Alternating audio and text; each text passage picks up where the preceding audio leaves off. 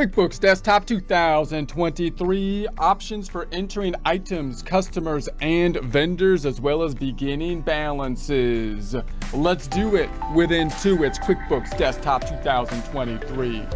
Support accounting instruction by clicking the link below, giving you a free month membership to all of the content on our website, broken out by category, further broken out by course. Each course then organized in a logical, reasonable fashion, making it much more easy to find what you need than can be done on a YouTube page. We also include added resources such as Excel practice problems, PDF files, and more, like QuickBooks backup files when applicable. So once again, click the link below for a free month membership to our website and all the content on it. Here we are in QuickBooks Desktop, Get Great Guitars practice file we set up in a prior presentation. Going through the setup process we do every time, maximizing the home page and noting in the view drop down we got the hide icon bar and open windows list checked off. Open windows open on the left hand side.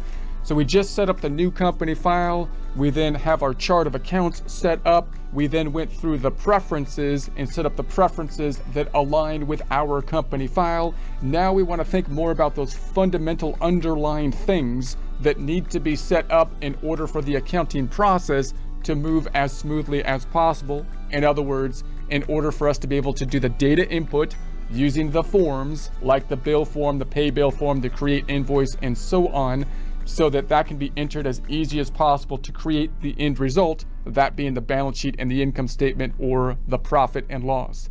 Now note that some of those underlying things, we're talking customers, vendors, and items typically that being the most confusing thing, representing inventory and services that we sell. So it kind of depends on the industry we are in terms of how sophisticated we have to be with the items that we set up.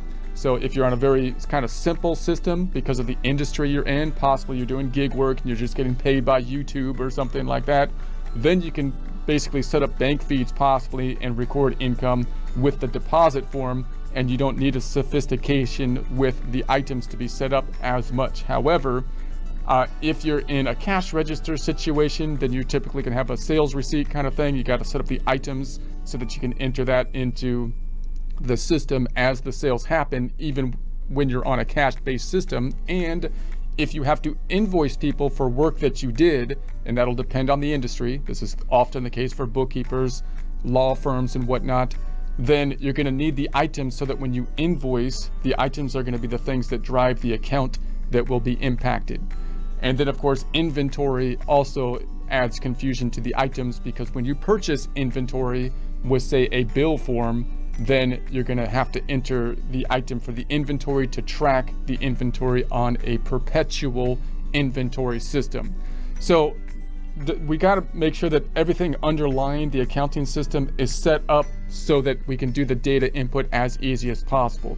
The first thing that needed to be set up to do that was to select the chart of accounts that we set up when we set up the company file by picking the company, and then QuickBooks gave us a nice chart of account in the lists drop down, the chart of accounts. So here's the underlying accounts. We then added a checking account up top because we didn't have one at the time. By going to the account, new, we added the checking account, which was a bank account. And then we're going to try to use the chart of accounts that are here, because those are kind of the advisable accounts by QuickBooks for the industry that we are selected. And then if they don't have what we need, we'll add an account or modify an account that is already here. Then we went through the company preferences. I'm going to go back to the home page and then go to the edit drop down, company preferences. The main preference we turned on here, or one of the main preferences, is the inventory item. In items and inventory, my company, because we determined that we not only have inventory but want QuickBooks to track the inventory on a perpetual inventory system. Therefore, we turned on the inventory, which is indicated within QuickBooks by the icon up top in the vendor section. That's the inventory item. So if you see those, that would indicate that inventory is on. They're using a perpetual inventory system.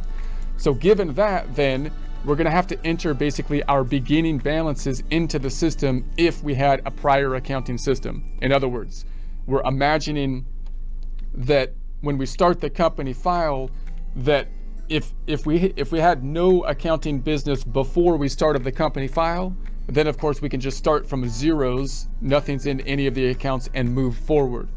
If we had the company files in a prior accounting system, accounting software for example, then when we pull that software into QuickBooks, these might be like the ending balances of the prior periods. When we pull it into QuickBooks, we might then pull in all that data into QuickBooks, and so that we have all the stuff in QuickBooks, but possibly we don't want to do that. Maybe we want to use the prior accounting system for anything before the cutoff date, and then use the new accounting system, QuickBooks here, for everything after the cutoff date. And that's what we're going to basically imagine we're doing here. So that means for us, we're going to say, okay, I'm going to run myself a trial balance, which is basically a balance sheet as of the end of the last year.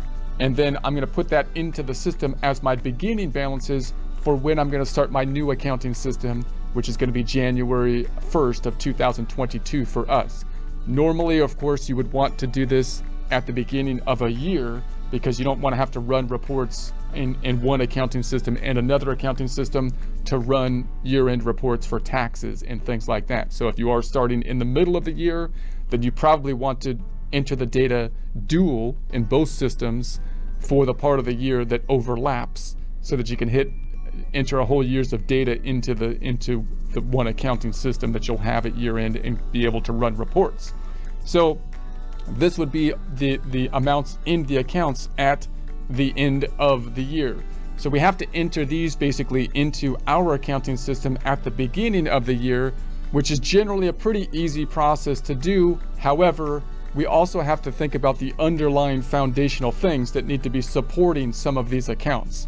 So in other words, if I go through each of these accounts, there are kind of like issues with some of them, so I can't just put them on there with a journal entry without putting the underlying foundational stuff in place. So for example, the checking account, I'm going to have to do a bank reconciliation. So we'll have to deal with how am I going to deal with the outstanding checks and whatnot if there are any. The accounts receivable has to do with the customers because this represents invoices. So that represents, if I go here, invoices that we have created that we have not collected on. So that leads me into saying, well, the other thing I need to set up are my customers into the system. And then any customers that owe me money, I've got to put that into my system as well. Now there's a couple ways that we could do that. We could go into the customer center here. And if we don't have any customers in the system because we created the new company from scratch, we can export it from the prior system into an Excel worksheet or something like that, wherever we have our customers, and probably import or possibly import the customers. And we'll talk about how to do that in a future presentation. And then those customers, the ones that owe us money, we'll have to indicate that as we add the customers. So we can't, in other words, just go into the chart of accounts and say, if I was to add this chart of accounts and I was to edit the account, sometimes they have an opening balance item here. We don't see it in the accounts receivable because QuickBooks is going to force us to assign the opening balance to a customer. So that's one kind of wrinkle that we have to do with accounts receivable. Inventory, same kind of thing. Inventory represents goods that we have, inventory on hand that we expect to sell in the future. I could put that on the books with just a journal entry, but I need to back up and support that journal entry with the inventory that we actually have if we're going to track the inventory in the QuickBooks system. So when I put that into the system, I've got the items. So what I'm going to do is actually add the inventory items, new item, and I've got to add these inventory parts, inventory items, so that I can tell the system how many of these pieces of inventory I have on hand, so that QuickBooks can not only give me the data or show me the amount on the balance sheet, but also run the subledgers. So that's where the items come into play. Also, I'm going to need to set up those items, because if I go into the home page and I have to, if I'm in the kind of industry where I have to create an invoice and or a sales receipt, the items are the things that are going to drive the creation of the invoice and the sales receipt. So once again, if I had a prior system that I was using where I had a list of inventory items and service items, possibly I can export that list and then import it into the QuickBooks system, or I could just set up the inventory items. And that's going to be a really crucial component, making the billing process a lot easier. So if you're selling inventory, obviously you have to, track the items. That would be kind of like when you check something out at the grocery store and you scan it. Everything's set up in the system to make that scanning, that sales process as easy as possible. You don't even need a person there anymore. They can scan the item. But the system is actually doing some fairly complex stuff, so you got to make sure to have the system set up to scan the item. So that's what we're going to have to do with the inventory items. And if there's inventory tracking, we got to do that too. If it's a service, even if it's like bookkeeping or something like that, you might think, well, I'll just set up an hourly rate, and you could do that. That would still be items that you need to set up. But if you come up with items that are easier to kind of group and bill for, sometimes that can make your whole billing process a whole lot easier and possibly more transparent. So those are some issues with the items. So we'll go through and we'll check those out. Those are usually some of the most complex things to set up. And then the depreciation and furniture and equipment. There's kind of sub ledgers for that as well, but that's usually tied in with your tax software and your accountant. So we'll get into that at a future point. Accounts payable represents money that we owe to somebody else. So if you have accounts payable that needs to be set up, then within QuickBooks, that's like a bill that has been created that has not yet been paid. So that leads us to saying, well, I can't just go to the chart of accounts and put a beginning balance in the accounts payable, because it's similar to the accounts receivable in that it needs to be supported by who I owe the money to. And that leads us to the vendors. That means I got to set up my vendor, which I can find in my vendor center. And so I've got to set up my vendors over here. And once again, I might have my vendors from my prior system. So I might download them from my prior system if I have all the people that I pay money to, and put them into my current system. However, it might be easier just to set up the vendors as we go, because a lot of the vendors are not as critical as possibly our customer list, right? Because we might be able to set up our vendors as we pay the vendors.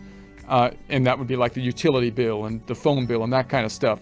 The vendors that we really want to have more information on would be the big vendors, possibly those that we buy inventory from, the ones that we're really trying to cultivate a relationship with, and not just like a bill for the utility bill, which all I need to know is really the vendor's name, so I know who to send the check to, right? So the ones that we buy inventory from, that we have more data on, and we have shipping terms and that kind of stuff, those are the vendors that we probably want to be importing in and make sure we have all the detail on. Some of the other vendors, we might just kind of create the vendors as we start paying the bills. Might be one way to set up the vendors. But in any case, to get to this balance here, we've got to show not only the balance in accounts payable, but who we owe the balance to. The Visa card is fairly straightforward to set up that, but you have similar kind of issues as with the checking account, because the Visa card could be connected to bank feeds, for example. The loan, of course, we got to determine who we owe the money to, but fairly straightforward. And then we've got the equity account down here that kind of everything falls out into. So as we go forward, what we're going to end up doing then is we're going to try to combine these two things together that we have to do. One thing is that we have to put together the foundational items in order to process our accounting system. That's going to be the items, inventory, service items, customers, and the vendors. We've got to put those in place so that we can do the accounting system. We also are going to have to put those things in place so that if we have beginning balances, those items are properly assigned to the beginning balances. The customers are properly assigned to the accounts receivable. The vendors are properly assigned to who owes the accounts payable, and the inventory items are properly assigned to be tracking the amount and tie out to the amount of the inventory. Now, as we do this, that gets quite complex, because you might say, well, man, how am I gonna get all these beginning balances correct? And notice what we'll do in QuickBooks. Instead of doing one journal entry, which you might think to do if you have an accounting background, you might just say, well, if I'm going to start this company file, I'm just going to do a journal entry and debit this, debit this, debit this, credit this, debit this, credit this, and so on, and it will tie out. But again, we can't really do that because we need to enter these in such a way that the subledgers will tie out here, here, and here. So what we'll do instead, what QuickBooks is basically designed to do, is that we'll enter each of these balances in one at a time, taking into consideration whatever special needs are there for that account, and the other side will then go to equity in some way, shape, or form. It might go into the income statement, income and expenses, but we'll enter it as of the prior year. So even if it's an income statement account, it will roll into equity, and therefore, if we get all these beginning balances correct, the equity account will then be the difference. It'll fall out because of the double entry accounting system. So it's a little bit complex to think about at first, but that's the overarching idea. So we're going to enter the foundational stuff, customers, vendors, and items. And as we do so, we're going to be tying that stuff into these beginning balances, which represent the ending balances from the prior accounting system that we were using, that we now want to be our beginning balances as we start the new company file in QuickBooks.